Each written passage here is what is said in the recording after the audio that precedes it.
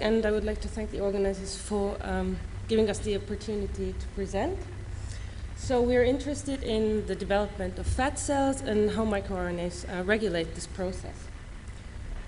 So to highlight some things that have already been talked about, transcription is a combinatorial process, and it involves transcription factors that either dimerize or bind to DNA a bit further from each other, but they definitely need to act together to drive differentiation, especially differentiation. And microRNAs, as was already shown yesterday by Danny Chia, are post-transcriptional regulational molecules, and they actually can initiate translational inhibition and also can downregulate mRNAs in the cytosol. So I think the microRNAs and transcription factors have something in common because they are both able to target many different molecules. Transcription factors can drive the expression of many genes, and microRNAs can target many mRNAs. And microRNAs and transcription factors can act together in order to specify, canalize gene expression, especially, as I was saying before, during developmental processes and cell differentiation. So adipocytes are forming an endocrine organ. It's basically a fat-storing tissue, and the main transcription factors that drive the differentiation and the lipid accumulation in the cells are PPR gamma and CBP alpha. So PPR gamma is actually needed for adipogenesis. It's absolutely necessary, and it binds many, many enhancers on the genome and induces the expression of many genes. And for example, one of these genes is Lipoprotein Lipase, and it's absolutely necessary for the cells to accumulate fat. So it's an enzyme that's secreted into the extracellular space, and it's a dimer when it's functional, and it catalyzes the breakdown of triacylglycerides, so complex fats, into monomolecules that can be then brought into the cells, accumulated in the liposomes, and that is the fat of the function of the fat cell. Sorry. At the same time, it has already been shown that microRNAs are necessary for adipocyte differentiation. And for example, microRNA 27 targets the transcript of PPR gamma and is able to downregulate it so far that differentiation can be halted. MicroRNA 27 is really highly expressed in the pre-adipocytes, as is, for example, the family of microRNAs 29. And they are not related, but these both microRNA families are highly evolutionary conserved and really highly expressed.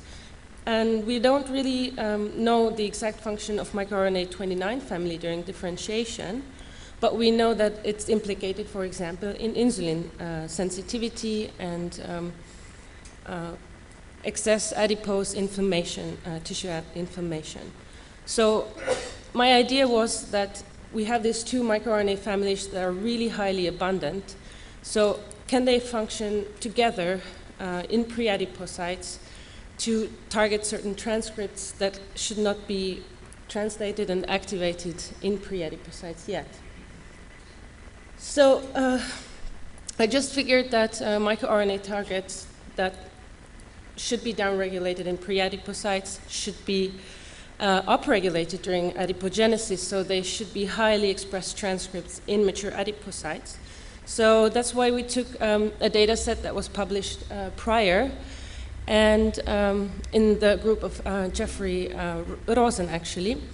And we took the mRNA expression levels of mRNAs that are highly upregulated in developed 3T3L1 fat cells, and they have already been mentioned yesterday. And then we took the predictions from target scan for microRNA targets for the family of 27 and the family of 29. And when you overlay these gene lists, you end up with 6 genes that are upregulated during adipogenesis and targeted by both of the microRNA families.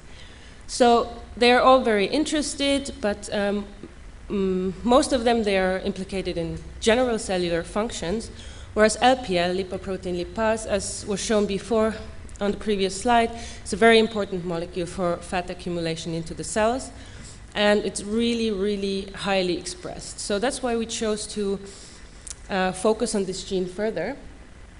And it's an enzyme that has 9 exons, but at the same time it has a huge 3' UTR, which is actually almost the same size on the spliced mRNA as the exons together. So it's more than 2,400 nucleotides long.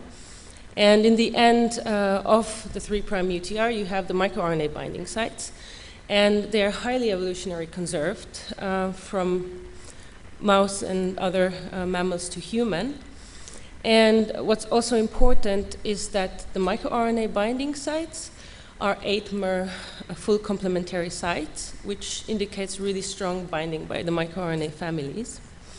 And we checked from ChIP-seq data and chromatin status data which of the microRNA members, because microRNA 27 has 2 members and 29 has 3 members, which of these members are really regulated during adipogenesis, and it's 27A and 29A, which are the most abundant. So I will be talking about these further on.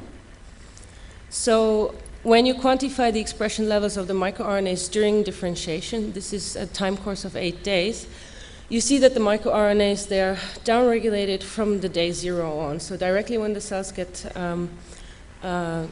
the push to differentiate, the microRNAs are downregulated. And when you look at the potential targets of the microRNAs, you can see that from day 2 on, they are highly upregulated. So they have an inverse correlation in their expression profiles. So the first thing to do, is to functionally check whether the microRNAs can bind the 3' UTR of our gene of interest. So the whole 3' UTR was cloned into an expression reporter gene vector that has 2 reporter genes, and one of them was coupled to the 3' UTR. And then when co-transfected in an artificial system together with the microRNAs, we can see that both 27A and 29A can significantly downregulate the expression of the reporter gene, indicating that it can bind the 3' UTR. And when you co-transfect this plasmid together with microRNAs and microRNA inhibitors, antagomers, you can see that this effect is released, showing again that possibly it's the microRNAs targeting the 3' UTR. We checked this also in mature adipocytes.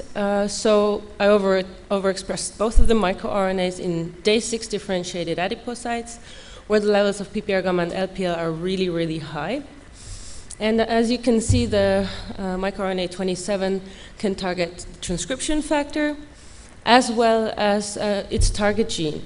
So these measurements were done 24 hours after transfection. And I think the transfection is severely bad for the cells. But here is where we really saw that the only significant effect from both of the microRNAs is when you transfect them together in an equimolar concentration. So this was very interesting. But that's only 24 hours after transfection.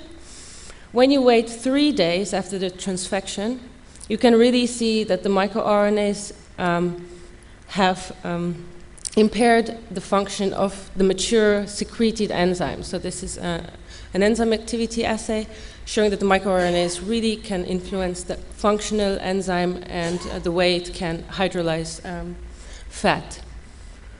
So we decided to look at this in some more detail. So we constructed a small model composed of ordinary differential equations, and here you see the structure of the model, where we have 10 states. So we have mRNA, we have protein, and we have microRNAs. And in 24 reactions with 22 parameters, we basically just describe the way that the microRNAs can target these two molecules.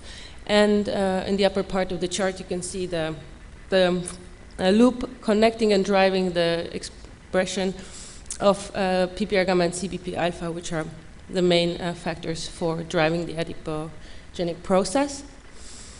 And what we really want to show you here is that you kind of have this combinatorial feed-forward loop where microRNA 2729 target LPL, and the 27A targets LPL also through its transcription factor inhibition.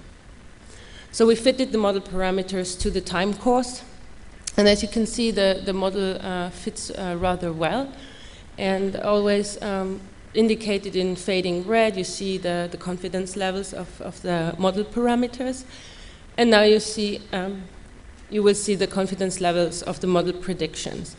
So again, if you have the functional feed-forward loop with the wild-type expression, we would like to see what happens when you overexpress the microRNA just in the normal system. So when you overexpress the microRNA on day 6 of differentiation, you can see that the model predicts the reduction in the levels of LPL transcript. And when you overexpress them both together, the effect is stronger. And it's really not recovered because microRNA 27 is also targeting PPR gamma. But what you can ask also the model, what you cannot do so easily experimentally, that you block the connection from 27A to the transcription factor, so PPR gamma. And you can again ask what happens. So in the wild-type condition, you can already see that you have a threefold over expression of the LPL transcript during a differentiation. Furthermore, when you overexpress 27, then on day 6 again, you have a really fast recovery of the mRNA transcript, which would then feed from the higher expressions of PPR gamma. And when you overexpress both of the microRNAs together, you have a stronger impact from the microRNAs, but at the same time, you still have a really fast recovery for the LPL mRNA. So to conclude, we really think that these two microRNAs can directly bind the 3' UTR of LPL and inhibit these transcripts from translation. And we also see that microRNA 29 actually has a stronger effect on the LPL mRNA if the effect from 27A is missing on the transcription factor. And we also saw that this small model can rather well capture the effects of the dynamics of microRNA repression on its targets. And this can then further be used, for example, for metabolic models where you have large pathways and where you can then spike in small quantitative models of microRNA effects on its targets. So I leave you with the small picture together with my team of Luxembourg. So Luxembourg is trying to enhance biomedicine, and that's kind of the way it works at the moment. So they're trying to move from one kind of an era to a new era where they construct huge buildings and construct huge labs. Thank you.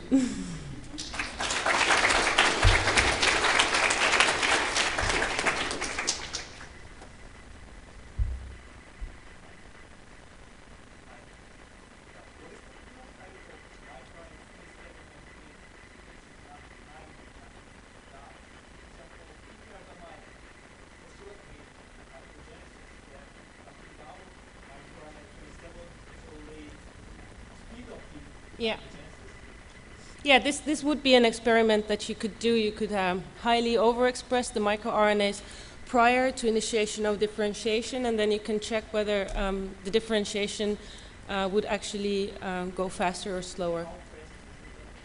I haven't done this experiment, really, sorry. But I would say that the effect from the microRNAs in the beginning might not be so strong. It's really when they are overexpressed in differentiated cells, I think that's when you have the bigger impact.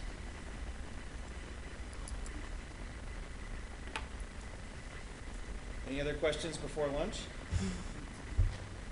All right, thank you, Maria, again.